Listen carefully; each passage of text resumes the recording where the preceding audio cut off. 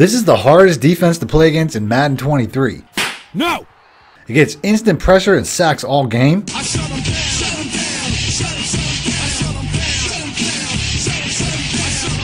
Pushes the run game backwards.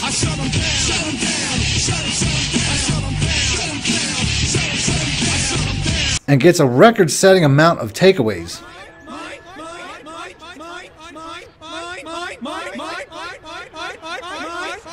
So if you want to see what defense I'm using to get results like this, stick around after the intro. For the cheapest, fastest, most reliable MUT coins in the market, check out my coin sponsors at AOEAH.com and use discount code MONEY for 3% off. Link in the description below.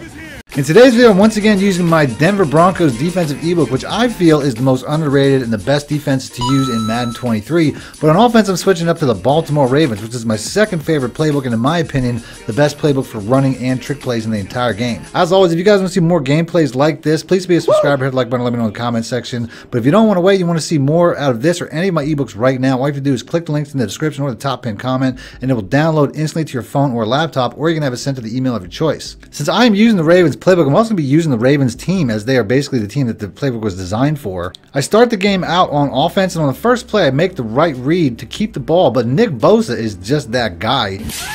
And he makes the play anyway. So that's the last time I'm going to be running in his direction. I switch over to my gun empty quads offense, which is a scheme that I put out earlier this year. I will have a link in the description for that video as well. I get about 5 yards back, but on 3rd and 9 I get nothing, and I decide to hurry it up and go for it, which is something I rarely do. I figure he hasn't seen me pass the ball yet, so he shouldn't know where the ball is going, and he leaves the drag wide open as he barely falls forward for the first down. I then switch to a new offense that I'm hoping to bring you guys soon out of the pistol spread, as it's really one of the hardest offenses to predict in the entire game. My 4-play audibles are the read option, the zone alert bubble, the trap fake jet, and the jet sweep, and the PA deep, which is a 1-play touchdown against a lot of different defenses that I already used in a previous gameplay. I'll once again have links in the description for that as well. I start with the read option once again, but this time I make sure to flip the play to stay away from Nick Bosa. The fake jet trap is really a good counter to the jet sweep, as most people follow the motion across expecting an outside run, leaving a huge run lane inside as we power forward for the first. Even if the user doesn't bite and stay home, the trap block does a really good job of opening holes as we run it again. This scheme is all about confusing with the motion, so since we ran it inside the first 2 plays, we take it with the sweep this time,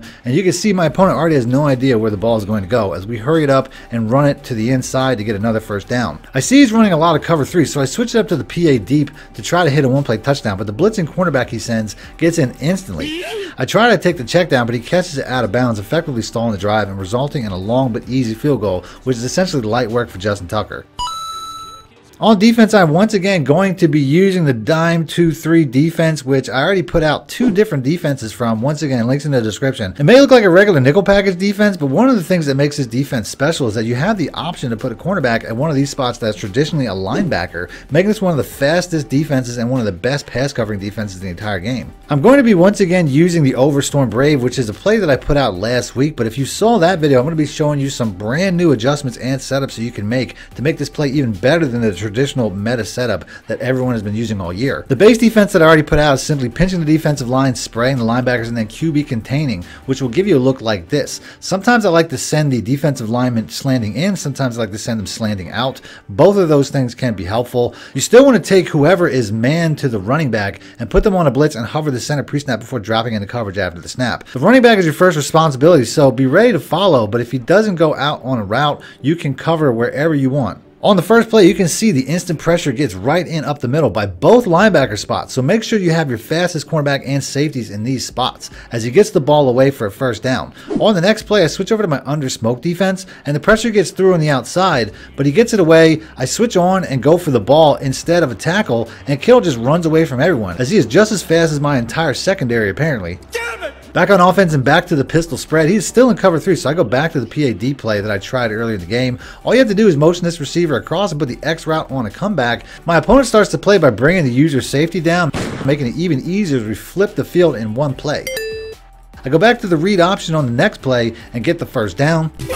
Then we go back to the jet sweep, and we could have driven a truck through that lane.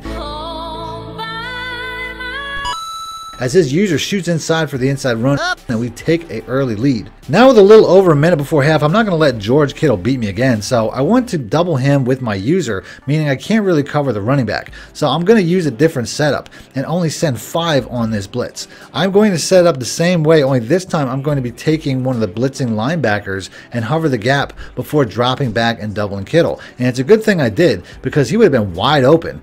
As you can see, he bends that corner like he was shot out of a cannon. Gotcha, bitch. Key word is would have been. On the next play, I see he's in a man zero, but when I motion over the receiver, the DB doesn't follow. So I put him on a streak, expecting him a wide open touchdown, but somehow the defender catches up and he gets the ball right back. What? Now he's backed up in size 5, beats me on the exact same curl route that he's been using the entire game. Then he tries a corner route, but Humphrey is not the one to test. Oh, no, you don't. As we high point the pass to cut it off, and now it's a foot race between McCaffrey and him to the end zone, and we just barely cross for a pick 6 to take a 2-possession lead before half. He is clearly forcing the issue now, as on the next play he tries to go over the top to Debo, but my user is just clearly better, as we come away with another pick on back-to-back plays. He doesn't leave me a lot of time on the clock, but I would like a field goal, so I get nothing on the first 2 plays, and he is setting the house on 3rd and 10. So I use the China route in the escape play, which beats just about any defense in the game, and we get a huge catch and run into field goal range to take a 20-7 lead into half.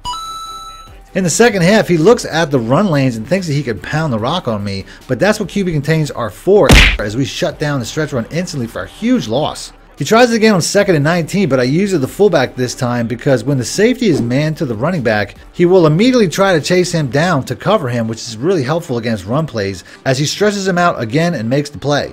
On 3rd and 17, he motions out the running back, taking me out of the play entirely, getting to a 4th and 6, which he then converts on that same curl route he's been using all game. On 1st down, though, he tries that crosser once again. Gotcha, bitch. And Humphrey is just built different, as he comes up with his 3rd pick of the day, as he is clearly winning the battle against Debo, as we return it inside the red zone. I make the mistake of testing Bosa again as he shuts down my first 2 plays, once again getting me into a 3rd and long. I switch over to the red zone scissors play, and he is all over it, as I once again moss his user with a running back this time, as that has really been the difference in the game, before finishing off the drive with an inside zone.